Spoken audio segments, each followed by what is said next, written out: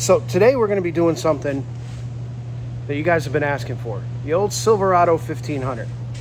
Now, this one is done, and I'll give you a sneak peek. I'm going to take a little time and show you guys how we got to that point. So, stay tuned.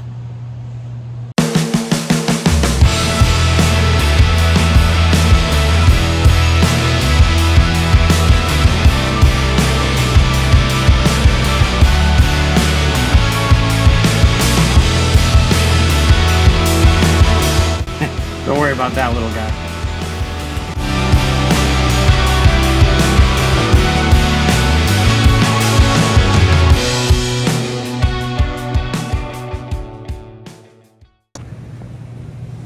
Okay, so we went ahead and cut out all the old cross members. Some of these are a little bit more perfectly round than others because we had a little bit of a template to go by with the plasma cutter, but you can see we got all the areas around there cleaned up. So now all we gotta do is come in here and get these areas cleaned up a little bit, and then we can start putting the new pipes in. Now, unfortunately, spare tire usually catches the brunt of the problem. It makes the problem even worse and the whole cross member falls out. But we got that under control. And then the other thing too is, if you guys own Silverados like this, you see this wire right here? That's supposed to go right there. That is actually the ground for everything in the rear, including a portion of the fuel pump control module, as well as all the lighting, the trailer lighting. It usually affects the driver's side rear light when that ground goes. But if you're having an issue with your lights, check that ground because it's most likely rotted. It sits right above the spare tire. So you gotta, if the bed is on, gotta pull the spare tire down so that you can have a look at it. But overall, this frame is pretty decent. So once it's all cleaned up and painted, it'll look a whole lot better. But let's go ahead and get these pieces set in here so that y'all can see what it looks like with the new pieces in place. Now that we have these in and clamped, we can kind of talk a little bit about positioning. Now, positioning on the cross members on these Silverados is not nearly important as it is on the Jeeps. On the Jeeps, you're relying on the alignment of your safety cap piece to determine your suspension location overall. So you've really got to be careful where you place those. On these, it's not really that big of a deal if they're off a little bit or if they moved a little bit or what have you. The only thing that you really need to be concerned with is that gas tank strap mount is at the same plane or on the same plane as that gas tank strap mount. And you can literally just use your phone with the angle finder or the level, put it flat on the bottom of that guy right there, and then do the same on the bottom of that one right there. And if you're off a little bit, you can literally just grab this whole thing and rotate it before you go ahead and start welding it in. So placement's not a big deal. Safety cap makes this thing super easy too. This side right here is not welded to the tube.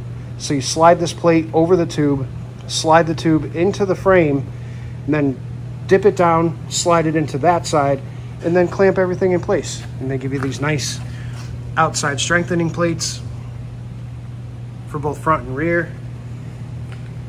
And then we'll be able to reconnect everything. We'll be able to re-weld our spare tire carrier to it to make sure that's all safe and sound again. And oddly enough, the cross member back here is still pretty good. They do make this one as well, but luckily on this one we didn't have to replace it because it's still solid, which is surprising. They're usually gone. But now what we're gonna do is probably spend the next hour or so just going through this and welding everything up. And I can show you guys what it looks like once it's all welded up, and then it'll just be painting it, putting it back together, sending it. All right, guys, so here we go. Now it is completely burned in on both sides, and the one thing you'll notice is there's no weld down here. Now there's a reason I do that. It's because inherently at some point in time, between the inside of the frame, the outside of the frame, everything else, there's gonna be moisture that gets in behind this plate. And we want that moisture to disappear as fast as possible. So welding on three sides is totally fine, as long as everything is pretty stout weld-wise. Leaving the bottom open just allows that moisture that gets inside the frame to get out of there, because we don't want these two panels rusting against each other, because it actually rusts quicker when the two metals are against each other.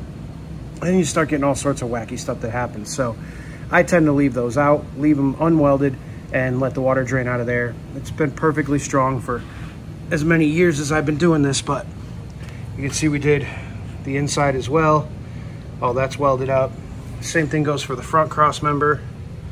We don't weld the bottom of it, but the other three sides are welded. The tube is welded. Now, one thing I need to make you guys aware of, so something that I've made the mistake of a couple of times. Before you start burning these tubes in, make sure that your harnesses are where they need to go, especially this rear one, because I've accidentally letting this harness fall down below and then put the cross member in and then had to basically unrun the harness from all the way back here and get it back over the top of this. Because if it ends up below it, it hits a shock and it does all kinds of crap. And then the ABS sensor, which is right here, doesn't reach to the other side because the harness is too short. And then, you know, your ground wire doesn't reach to where it's supposed to. So just make sure that all your harness is exactly where you need it to be before you go welding these things in, because it makes life a whole lot easier. So you notice too, we'll put that exhaust hanger on there. Make sure that's good. That hanger's good. That hanger back there is good as well. So we are good to go. The only thing left on this is to get it primed, shoot a coat of paint on it, and put it back together. So maybe you're curious and maybe you're not, but you're probably asking yourself, Justin, can't you do this job with the bed still on the truck? And the answer is yes, you can do this job with the bed still on the truck. However, for the extra hour that it takes to get the bed off, it makes everything so much easier to do. There's a lot less headache. You can get up in there with the welder easier. You're not crammed up in the wheel well. You're not trying to weld the tops of these things, you know, right next to the bed. So if you have the means and you're doing this job yourself, I would highly recommend call a few buddies, unbolt the 6 bolts to take the bed off, get the bed out of the way, and you'll have such an easier time doing this. And plus too, it's going to allow you to treat the tops of the frame rails with some paint or, you know, whatever you decide to treat it with. But it's going to give you access to the tops of the frame rails so that you can treat those and not have to worry about them rotting out. So hope you guys enjoyed that video. It was a pretty quick one, honestly, for what it is. But there's really not much to these Silverados. You know, we do a ton of these too, but I never film them because they're really not that difficult to do. And we've done probably 25 or 30 2500s and probably 10 or 15 of these 1500s, and now we're starting to see the 07 to 13s. So this one happened to be, I think it's a 2011, maybe this one is, and it's the new body style, or the new body style, or the new body, whatever they're calling these things nowadays. But we are officially done with this one as far as the welding goes and fabrication goes. Shoot some primer, shoot some paint, be done with it. Hope you guys enjoyed this video. If you got any questions, as always, throw them down in the comments section. And you don't ever hear me say this in my videos, but please, for the love of God, if you're watching the videos, click the subscribe button. 97% of the views on my channel come from non-subscribers. So if you happen to see this video and you enjoy the rest of the stuff that I do, please just hit the subscribe button. It helps the channel out greatly, and I truly appreciate it, and that's probably the last you'll hear that for this year. So have a good night, everybody. I'll see you on the next one, which will be another Jeep frame, but it's going to be like 2.5 hours long. So we'll see you on that one. Have a good one.